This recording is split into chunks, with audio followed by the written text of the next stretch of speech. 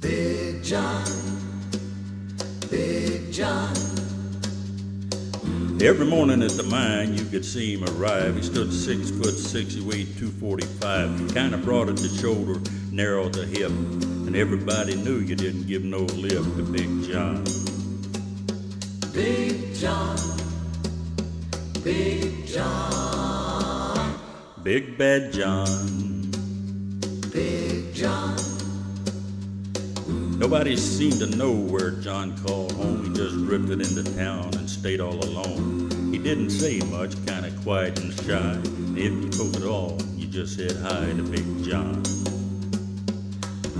Somebody said he came from New Orleans, where he got into a fight over a Cajun queen. Crash and blow from a huge right hand sent a Louisiana dollar to the promised land. Big John, Big John, Big John. Big Bad John, Big John.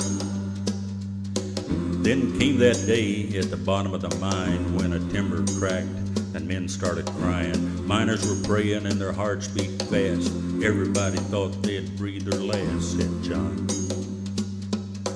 Through the dust and the smoke of this man-made hell walked a giant of a man.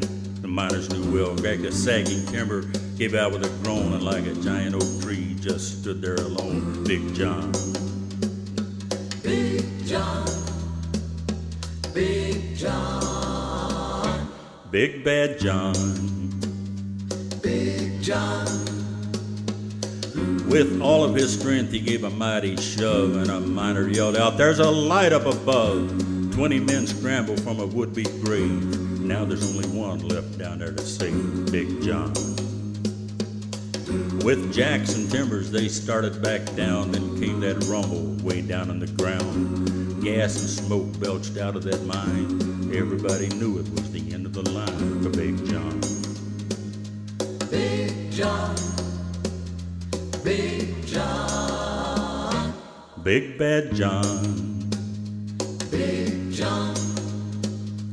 Now they never reopened that worthless pit. They just placed a marble stand in front of it. These two words are written on that stand: at the bottom of this mine lies one hell of a man, Big John. Big John, Big John. Big Bad John, Big John, Big John. Big John, Big John.